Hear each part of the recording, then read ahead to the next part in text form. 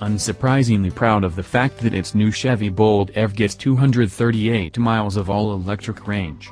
But the company is preparing its owners to accept a Bolt EV that can only go 143 miles when the 8-year warranty period is up. At least, that's what the Bolt EV's owner's manual is saying. Before we continue, let's be clear that battery capacity loss is not unique to the Bolt.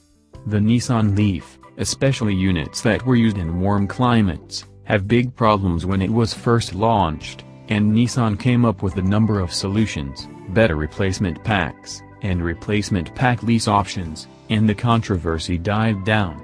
Tesla Model S drivers, too, have had to deal with capacity loss. So, with that in mind, let's turn back to the Bolt EV.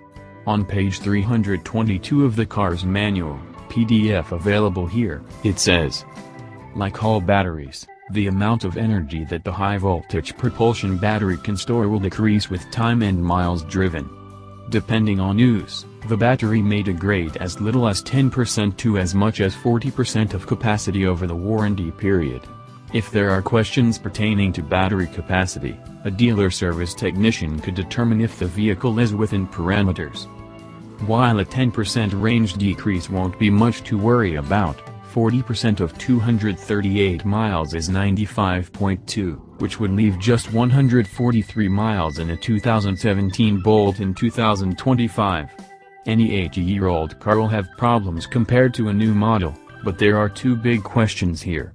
First, since the Bolt EV is the one that GM wants to promote to a much wider audience than the typical EV buyer, we have to wonder if this sort of range decrease will be acceptable to the masses.